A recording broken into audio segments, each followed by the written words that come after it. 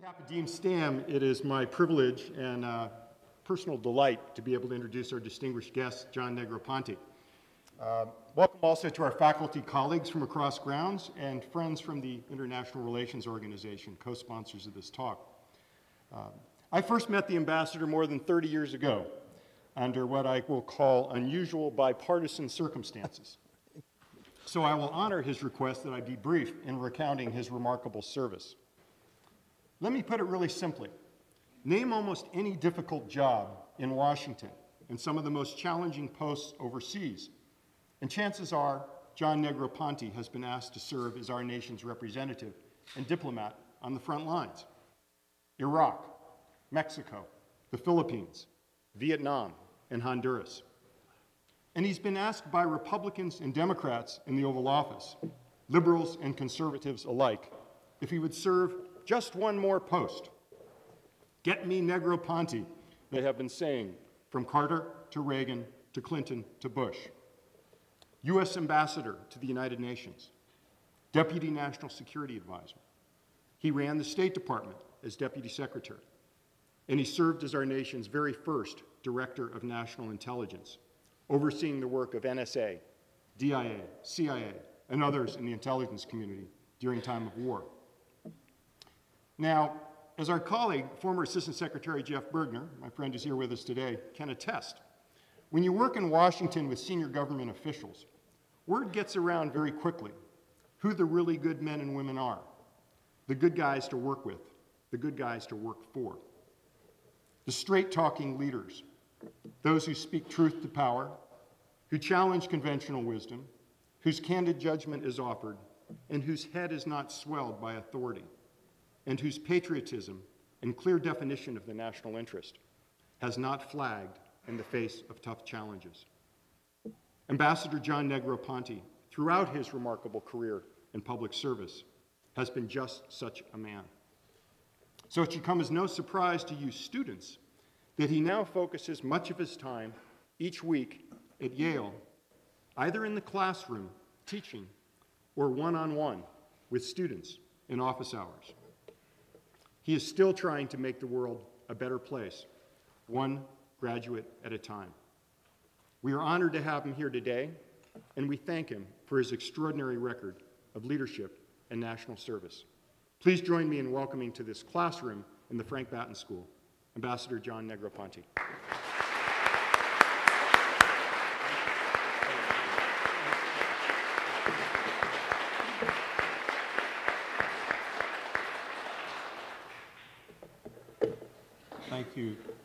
Thank you very much, Jerry, for that very kind introduction.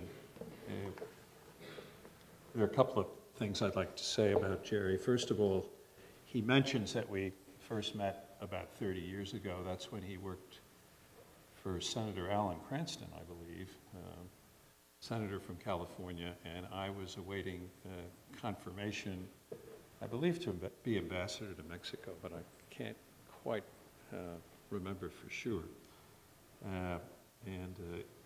It got hung up a little and delayed by various matters that had come up, but that, in retrospect, was sort of standard fare with respect to these nominations. I ended up being confirmed 9 different times by the United States Senate, and that in itself is a whole story that you don't really want to hear about today, but it's quite a process. And becoming a bit more complex as time goes on, it would appear. I think I waited something like a total of 18 months during the entirety of my career to be able to move into the job to which the president had appointed me because of various procedural issues with the United States Senate.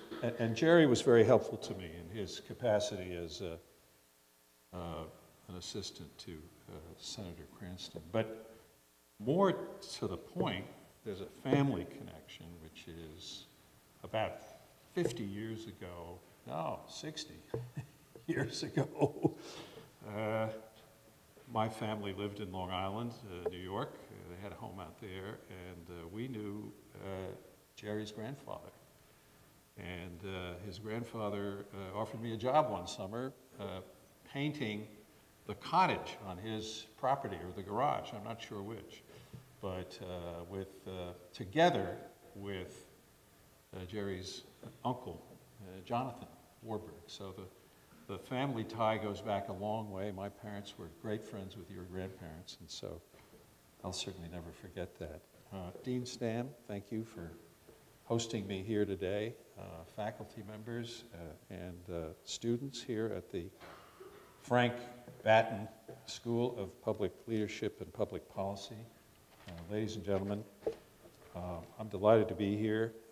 These remarks are going to be somewhat informal. I think I'll talk for 20, 30 minutes or so, and then we'll have time for a discussion. I really prefer the Q&A aspect of these encounters because it enables me to get right to the issues that are on your mind. But we laid out a sort of a rough topic here about global security, the challenges, and the agenda ahead. And I'd just like to talk about 2 or 3 different topics under that rubric. And the first, I guess, is if you're thinking about international relations and national security, I suppose a major question you got to ask yourself is what kind of global order do we both live in, and what kind of global order lies ahead? And I think Dr. Kissinger's book, his most recent publication, which is called World Order, and it's not a very long book, but it's a very thoughtful one.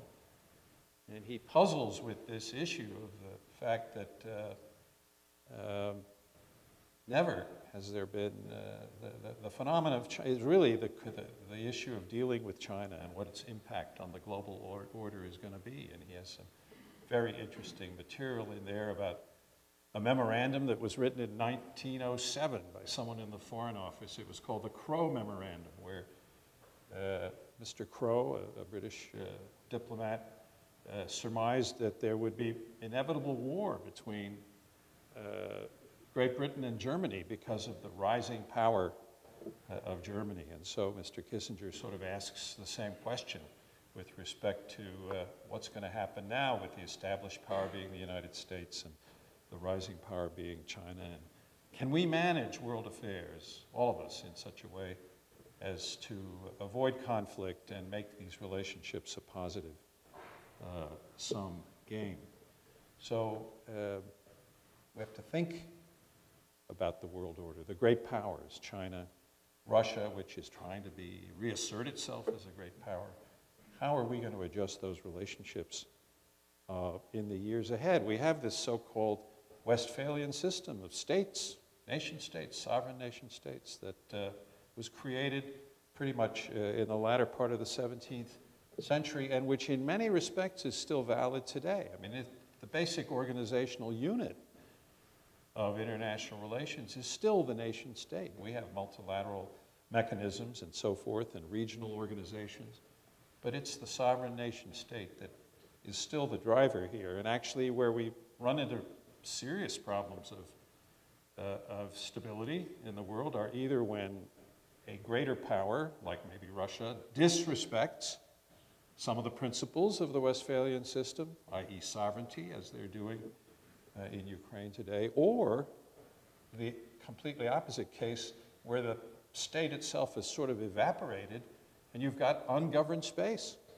being governed by either nobody or criminals or Al-Qaeda or what have you. We were responsible for establishing the post-World War II order in the United States. We have, I think, have more responsibility than any other country. We created the UN. Franklin Roosevelt learned from the lessons of Woodrow Wilson and helped create a more viable institution, including institutionalizing the veto in the Security Council, which some people object to now, but they forget that it would not have been, the UN Charter would not have been ratifiable in the United States Senate had there not been the veto to protect our sovereign interests. We were intimately involved in the creation of the Bretton Woods institutions, the financial institutions, many of which still exist to this very day, the IMF, the World Bank, and so forth. And then you've got the rising powers I was talking about. You've got Russia, China. Are they challenging this order that we all helped to build in earlier years? What about the BRICS, the so-called Brazil, Russia, India, China, South Africa? Are they trying to create some alternative world order? I mean, why is China proposing to create a development bank, a global development bank? Why are they doing some of the things they're doing? Or is it that they feel that their share of the existing governance of the existing global system is inadequate and they would like to see it increased? Does India, for example, feel underrepresented because it's not a permanent member of the Security Council?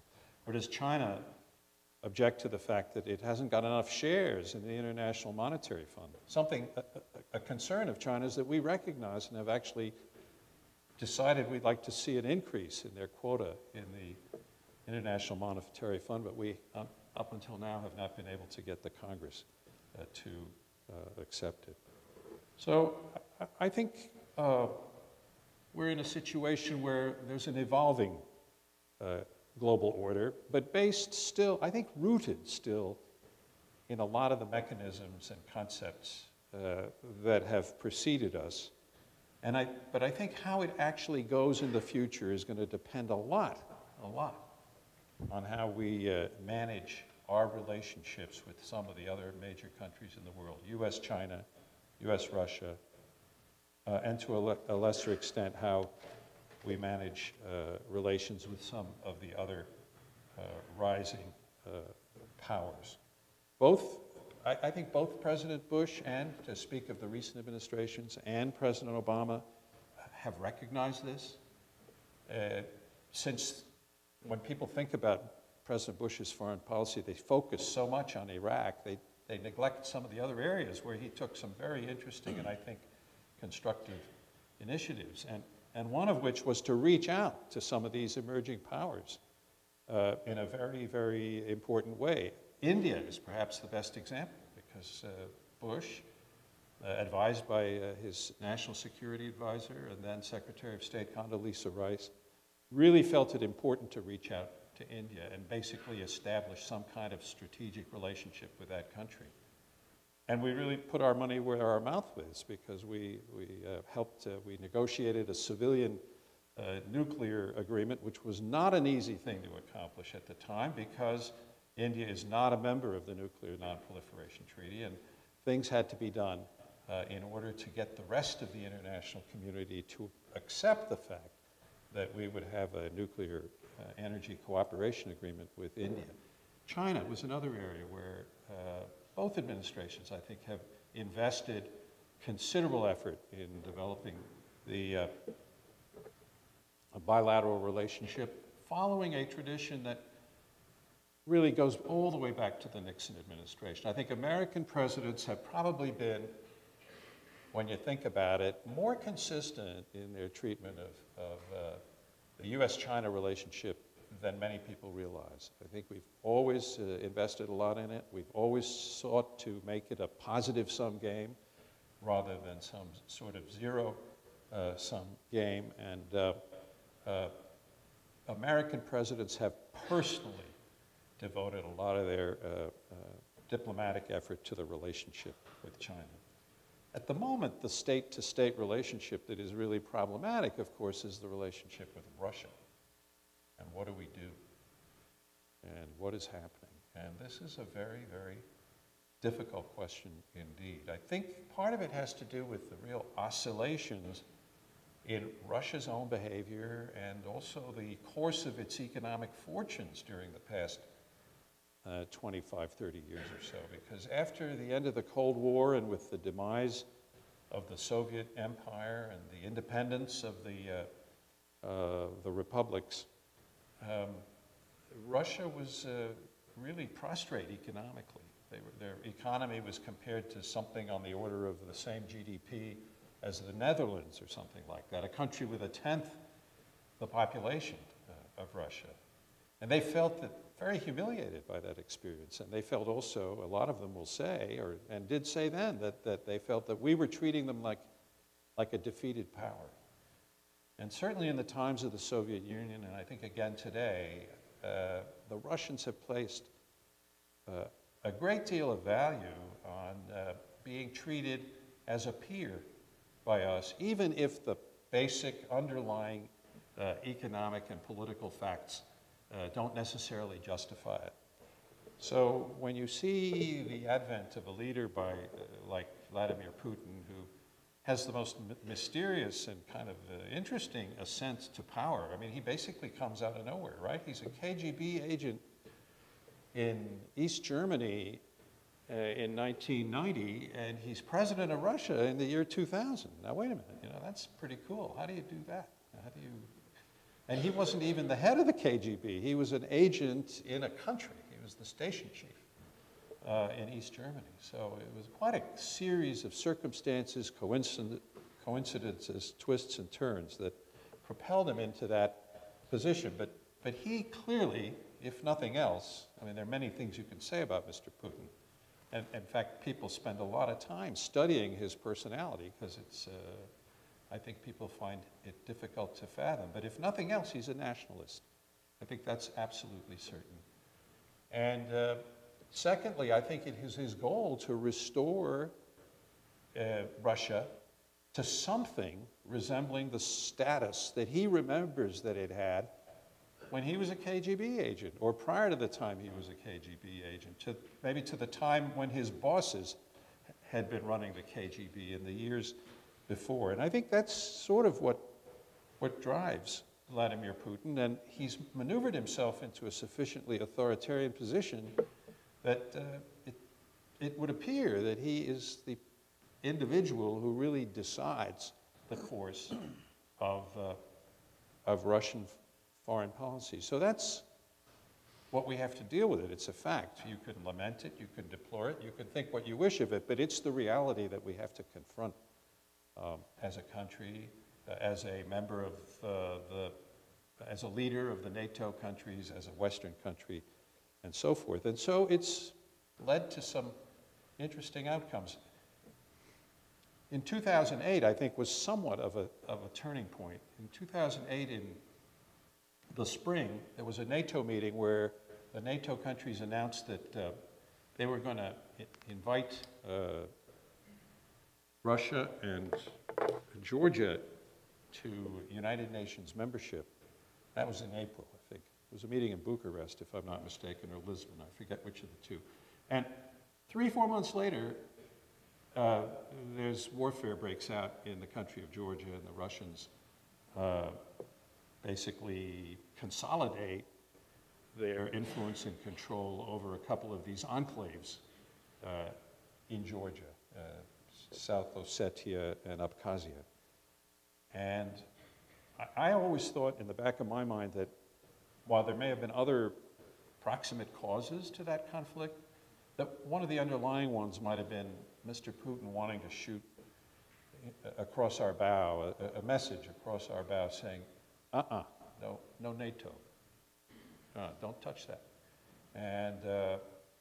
And I think his behavior towards the Ukraine is something of a similar order, although now it's become, well, it's a larger country, it's a bigger situation, and I think it's been even more aggressive. But he definitely is obviously saying we don't want the Ukraine to be aligned with the West. We don't want it to be part of NATO. And oh, by the way, we even want to hold on to a part of it that we think Nikita Khrushchev unjustifiably returned to Ukraine, namely the Crimea. So where is this going to go, and how are we going to deal with it? Well,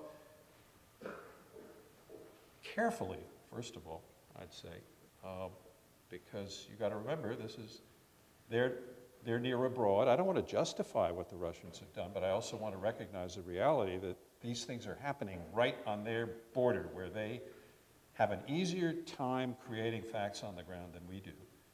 But secondly, firmly and with support for the sovereignty of the country of the Ukraine.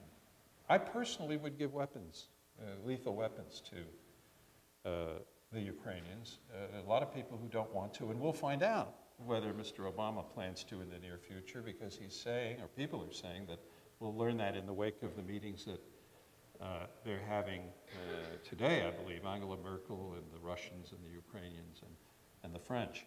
But I would give them the wherewithal to defend themselves better so that they could raise the cost, and there'd be a deterrent value to Russian behavior and make it more costly for them to be carrying out the kind of activities they're carrying out in the Ukraine at the moment. It's obviously not going to solve the situation in and of itself, but it's a legitimate request on the part of the Ukraine. They're a free country, supposedly, and have the right to ask for outside help. We'll see how all of this plays itself out. It's obviously, at this particular point in time, the most important state-to-state issue on the president's plate, if you will, on the president's agenda.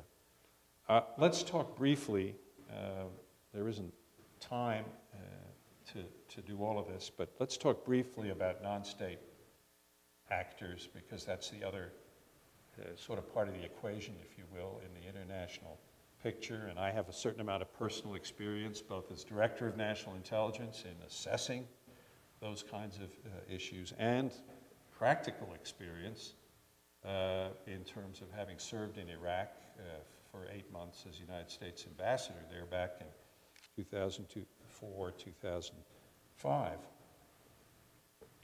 Al-Qaeda, and the president said couple of 3 years ago, I think, that Al-Qaeda was in retreat and it was sort of on its heels, and there's no question that they suffered some severe blows in Iraq, and I think that situation was under reasonably good control. But then, lo and behold, the situation in Syria erupts with problems they've had there in the wake of the Arab Spring and the revolt against Bashar al-Assad, and this group called ISIL, which is really ISIS, it's an offshoot of Al-Qaeda. It may be now a real, I don't know whether you'd call it a son of Al-Qaeda or a nephew of Al-Qaeda, but it's definitely got some of the same roots. I think some of the same people fighting in it, but it has developed extraordinary strength. And I think it's developed it in part because of the ongoing war in Syria, which has given them an opportunity to build themselves up. And then, to our surprise, about, almost a year ago, 8 or 9 months ago, they started showing amazing strength in Iraq. They overtook Mosul, and then they started coming down the road towards, through the Sunni triangle, and I was getting questions from the media, when are they going to capture Baghdad? And I said, come on, they're not going to capture Baghdad. They're going to get pushback, and eventually people will organize themselves to defeat or to push ISIS out of the country. And I think that's what you're seeing unfold at the moment. They've had setbacks. They're no longer fighting so brazenly and blatantly as they did before, with running little armored cars and stuff up and down the roads. They've got to go more into a sort of a covert mode, and they're still strong. But I think the Iraqi forces are getting back on their feet. And to my surprise, and I would say pleasant surprise, President Obama, I think between the speed with which ISIS was able to accomplish what it did, and then some of these gruesome executions, I think spurred President Obama to send American forces back into Iraq. That's a big decision for President Obama. You would have not predicted. You know in your heart that that's something he must have not wanted to do. And he must have, if you'd asked him in 2009, after U.S. forces have withdrawn from Iraq, will you ever send them back? I bet you his answer to the question before ISIS would have been no. So even President Obama, for whom this is probably not the happiest decision of his life, saw the necessity to do this. So we're responding to that situation there, and I think eventually it will be brought under control. Al-Qaeda still functions in other parts of the world. We all know that. It's in the Maghreb, it's in the Arabian Peninsula, and there's even core Al-Qaeda, Mr. Ayman al-Zawahiri, who's hidden up there somewhere in the Afghan Pakistan border area. I don't know how many people he's got, but he's got enough people and enough, he's well enough sheltered that he's able to issue his various orders and videotapes and messages every now and then. But this is a situation that's going to continue for the foreseeable future. Eventually, we're going to have to come to grips with the question of Syria and what to do about it, because there's an inherent conflict in our policy towards Syria, an inherent contradiction, namely that we're against ISIL and we want to fight against them, and we even occasionally target them in Syria, and at the same time we're opposed to the Bashar al-Assad regime, which itself is opposed, which is being opposed by ISIL also. So there's sort of a conflict of interest there that over time we're going to have to reconcile. My own view is that, first of all, no matter what we do, we have to stabilize Iraq more before we can devote more energy and resources to what to do about the Syria problem. And then by that time, maybe we'll have sorted out our own minds as to exactly how to go forward. At least that's, if I were in government, that's what I would be advising the president at this particular point in time. Last but not least is the issue of the stability in the Middle East generally and in South Asia. We've talked already a bit about Syria and Iraq. To me, the big single country in the region that we need to focus on carefully is Egypt. What can be done to stabilize Egypt, to restore it to economic and political health? But first of all, they've got to establish security. And then, in my view, they need help in rebuilding their economy. It really took a huge beating as a result of the events of 2011. Tourism, which is a major revenue earner for the Egyptians, fell by 80 or 90%. And now it's bottomed out and it's starting to go back up again.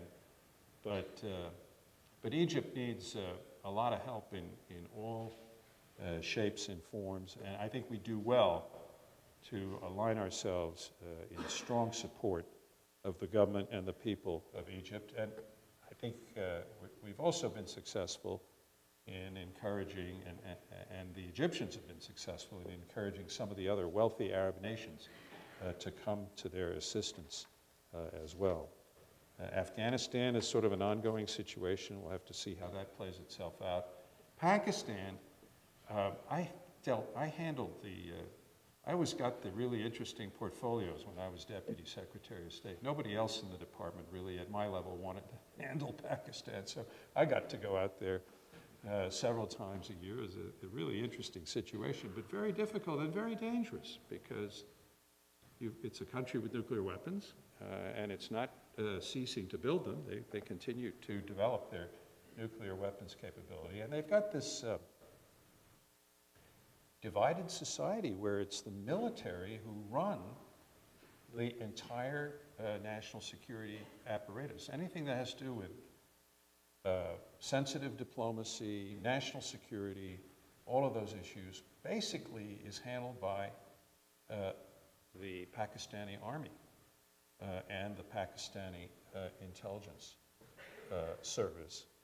And if you want to think of a division of labor, perhaps it's some of the economic and those kinds of issues that are really handled by the civilian side. And it's really a situation that has existed for years and years and years and years. Pakistan's history, really since its inception, has been one of a very, very strong role for the military. I remember when I went to Mumbai, or not to Mumbai, to Delhi, in 2008, just after the attacks on Mumbai by the terrorists, and I went and saw the #2 person, my counterpart in the Indian Foreign Ministry. He said, well, you know, what happened was at partition, they got the army, Pakistan that is, they got the army and we got the civil service, which is a kind of a shorthand way of explaining why those two countries are so different in terms of the way they handle civil military relationships. So Pakistan is another issue that just is going to require continuous and constant surveillance, attention, analysis, study, so forth. Last but not least, I just want to mention, because we shouldn't, one of the dangers of talking about security issues and intelligence and threats, you got to remember that for many other people, including ourselves, there are a lot of other issues in our lives besides threats and security and all that stuff. You got to have that, it's important, but we shouldn't, and particularly when it comes to diplomacy and statecraft, we mustn't forget the economic component. And there are a lot of good things happening in the world at the moment on the economic front, and I would just signal these two initiatives to negotiate a Trans-Pacific Partnership in the Asia-Pacific region and a TTIP, which is trade and, I can't remember, Treaty for Trade and Investment with Europe, with the European countries, basically with the European Union. And President Obama in the State of the Union message asked for a Trade Promotion Authority for the Congress, which is the authority you need in order to be able to get a trade agreement through the Congress without amendment. That Congress hasn't acted on that request yet. I'm not sure a formal request has been made, but the President said he would ask for it. I take encouragement from that. Trade is a huge multiplier, force multiplier in the international economic scene. It's of immeasurable help to us. It's been of extraordinary assistance to a country like Mexico, with whom we did a free trade agreement some 20 years ago, where the levels of trade now between us and Mexico are about 4 or 5 times what they were back then. So this is a very positive thing. And so as we focus on international security issues, let's not forget that there's some other very important and also positive dimensions. I think I'll leave it at that, except to say there's a lot of room for diplomacy in here, a lot. It's not as if diplomacy is dead, or that there's no use, I used to get the question, well, aren't you just a messenger boy for the president? I mean, what do you do anymore? And a lot. You can do a lot, and there's a lot of opportunities out there, both in terms of reporting and analysis on the situations that are going on out there, and then on helping devise constructive solutions to the issues that arise between our country and others, or for those of you who are from another country, but between your country and others. So diplomacy is alive and well, and in fact, I don't think there's ever been such a plethora of activities taking place between countries. So there's a lot of food there. I know that many of you have got public service careers in mind when you graduate. I think that's wonderful. Personally, even though I've been in the White House and the NSC and I've been in the DNI, I'll put in a plug for the Foreign Service, which is what I did for most of my career. And I find the website of the State Department pretty user-friendly when it comes to looking for job opportunities there. I'm sure you've all found that already with state and the other agencies. But I'm delighted to know that such a high proportion of you want to do public service. I think that's a very good and, frankly, an extremely encouraging thing. Thank you.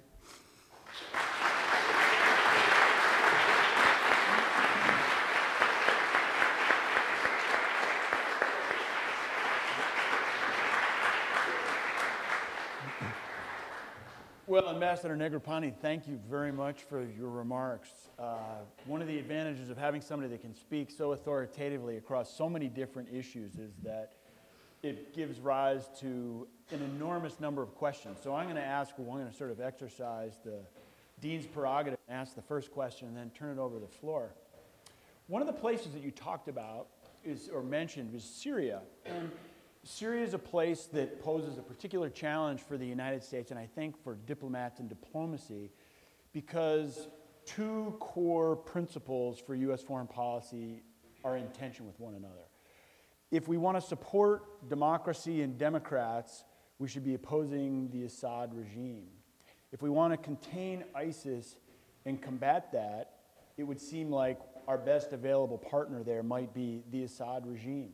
Are there sets of principles that we can look to in these kinds of situations where a core interest in supporting the extension of democracy and liberalism is in tension with more clearly defined immediate security interests? How do we balance these? Well, I guess, first of all, the answer is with some difficulty. The second is, I mean, I think you're absolutely right to state that that's an issue and a question that arises, and different people have different views as to how to deal with these situations. I'm not sure there's any, if you try to establish it as an inviolable principle of some kind, you'd probably come up against your first exception, the first case you handled. So I think one has to be pragmatic about it. But let me suggest a couple, maybe an example that may be a bit extreme, but I think it makes the case in a way. Franklin Roosevelt chose to align the United States with the Soviet Union in World War II. And he was under no illusion that the Soviet Union was a democratic state. But he did it because of the overwhelming imperative of defeating Adolf Hitler. So, you know, you've got that example over on that side. The cases very often are much less clear-cut than that.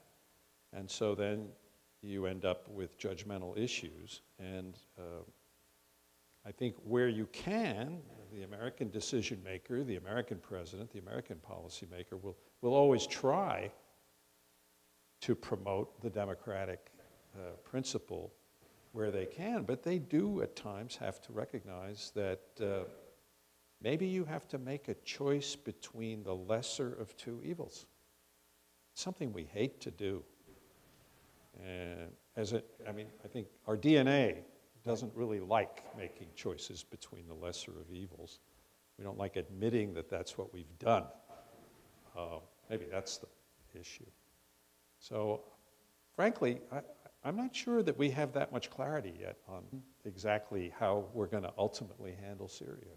But I think you raise a question that is, I think it's always on people's minds.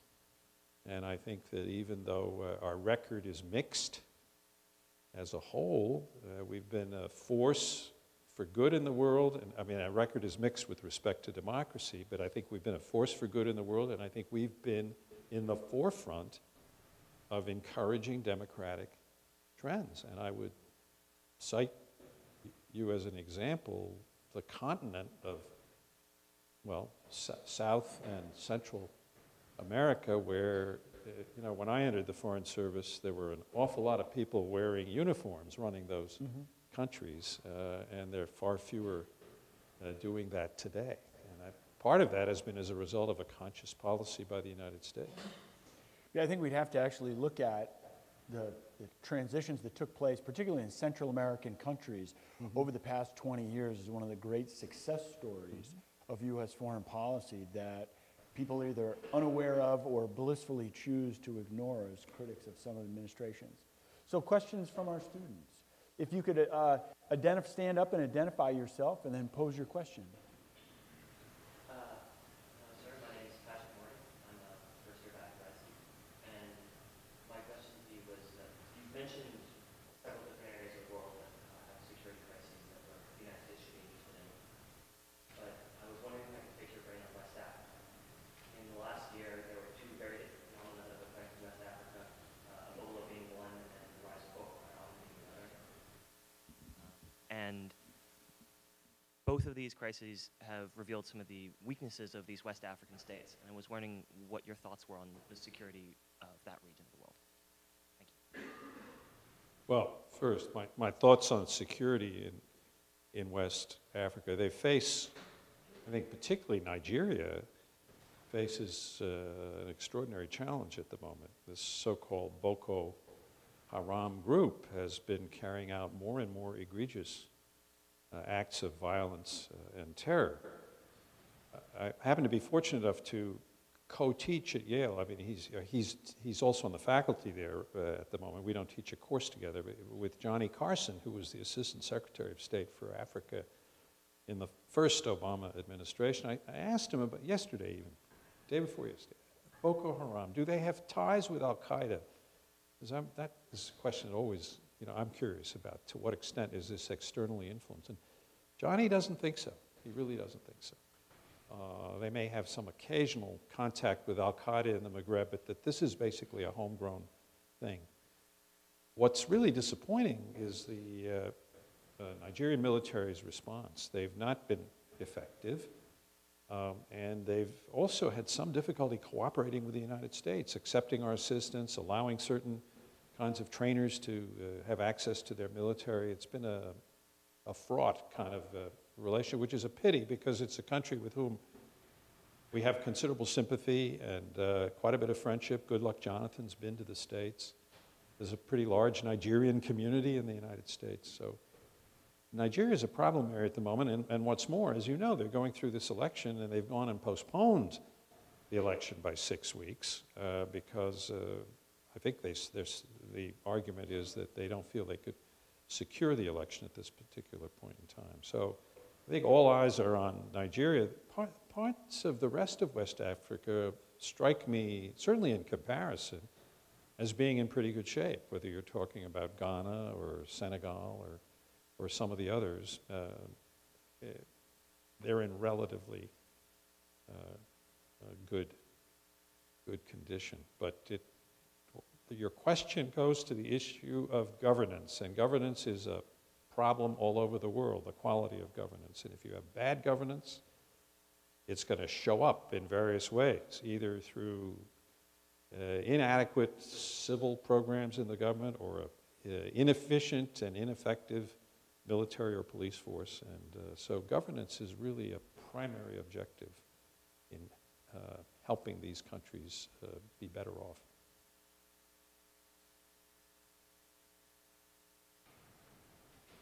Hello, my name is Robbie Biggs. I'm the first-year postgrad here at the Batten School.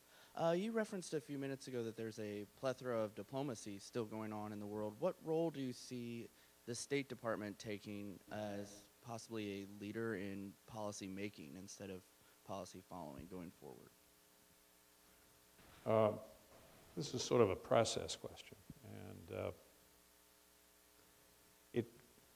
And the national security system, which was set up in 1947, right, with the 1947 Act, sort of lays the basic outline, which hasn't really changed that much over the years. What has changed, and what fluctuates actually, are the respective roles of the different players and institutions, whether it's the National Security Advisor or the Defense Department or the State Department, but always within a certain set of limits. I think there are periods where the NSC was very small and focused and basically was contented to sort of give guidance at a sort of general level, but not get too involved in detailed management of policies. There have been other times when they've taken a sort of a very possessive approach over the whole process. When I worked for Dr. Kissinger on the NSC from 1970 to 73, we had 50 or 60 people on the NSC staff. Today, there's something like 1,400. So it's become a bit more of a, it's imposed itself more on the process throughout the government. That said, and this, I always make this point to my students, I think the three most important people in Washington from the point of view of national security, after the president himself, are without doubt the National Security Advisor, the Secretary of Defense, and the Secretary of State. And usually when they get along, there's a minimum of problems in the whole policy process. When they have differences, watch out. One of the things that was instructive to me when I was Deputy National Security Advisor, Mr. Weinberger had resigned as Secretary of Defense, and Frank Carlucci took over from him. Mr. Schultz was Secretary of State, and Colin Powell was the National Security Advisor. And the first thing he did when he became National Security Advisor was to have a meeting with the Secretary of State and the Secretary of Defense in his office every morning at 7 o'clock, even if it was only for 10 or 15 minutes, to talk about the order of the day and what the problems were out there that we'd have to deal with during that day. Because his predecessor, in the predecessor situation, when Mr. Weinberger was still Secretary of Defense, he and Mr. Schultz, even though they'd worked in the same company, engineering company in California, the Bechtel Corporation, were not on speaking terms at the end of the Reagan administration. You can't run a national security policy if key players are, on bad terms with each other. We've seen that arise from time to time, and it's not positive. Could I just follow, Ambassador, Yeah. could I follow up on that a little bit? So that advice there goes contra a little bit, sort of the claim or the argument that Doris Keenan makes in her book, Team of Rivals, where her argument is that basically some of the most effective cabinets have been one where presidents have assembled people with very competitive viewpoints and differing viewpoints. I think that the argument you make is compelling, but how do we balance this need to have all sides of an issue presented to the president with, at the same time, organizations that need to be able to work together actually pulling on the same oar? Right, and it's a sort of a balancing act, and I think maybe you could look at it from a point of view of operations on the one hand and policy on the other. If the president says, I want to know what you all think I should do about problem X, I think everybody should feel free to give their point of view, even if they're utterly divergent. But I think the issue very often is, even when the policy's been decided, if you then get differences in the area of implementation, I think that there's something wrong there, and that's where I think the National Security Advisor has got to knock some heads. But it really helps if you've got a modicum of consensus between the top 3 or 4 players in the NSC apparatus. The best NSC and the best sort of foreign policy and national security machine, in my recollection, was under George Herbert Walker Bush. And it ran extremely well, and I think it's because these people all got along. They were very mature, they were very experienced, and also, frankly, they had modest egos. Yeah. I think that also helps. In the back, center? I think we have time for about one more question. I know some of you will have to get ready for class in just a couple of moments. My name is Jay. I'm a third-year student in the college, and I was wondering if Russia continues its aggressive actions, do you think its position on the UN, but more importantly, the UN Security Council, could be in danger? It's hard, first of all, in your first part about what if. I think that's one of the big analytic issues at the moment. How far is Mr. Putin prepared to go?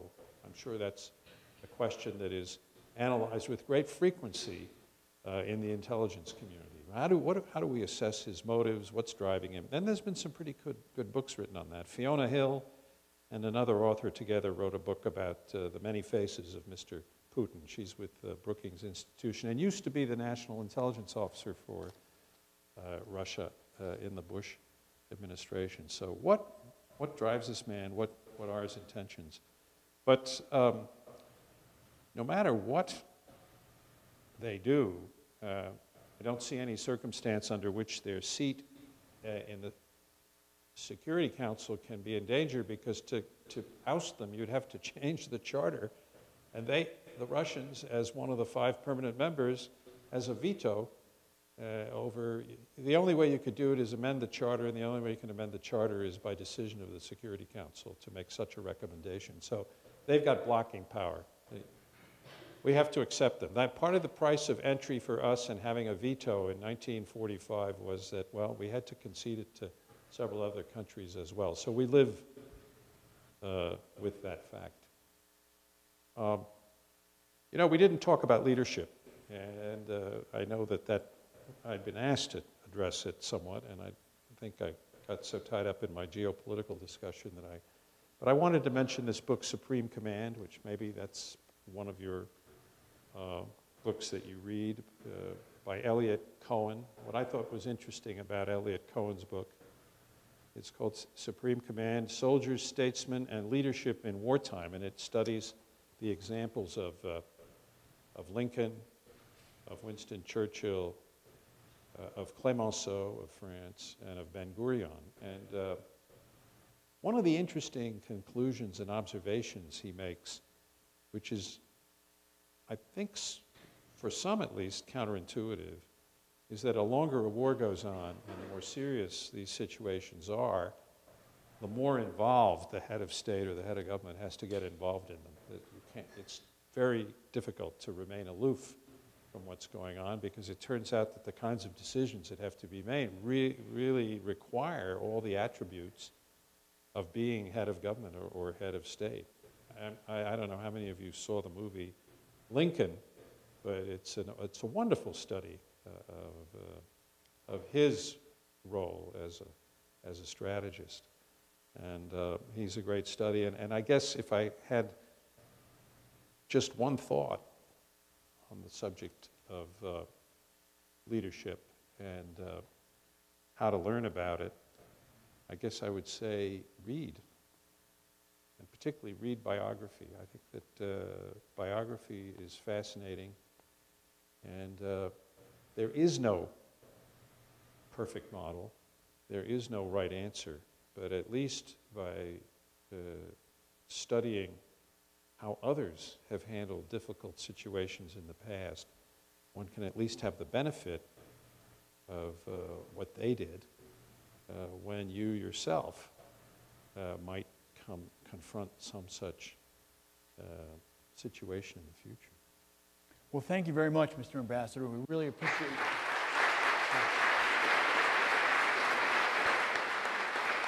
Thank you.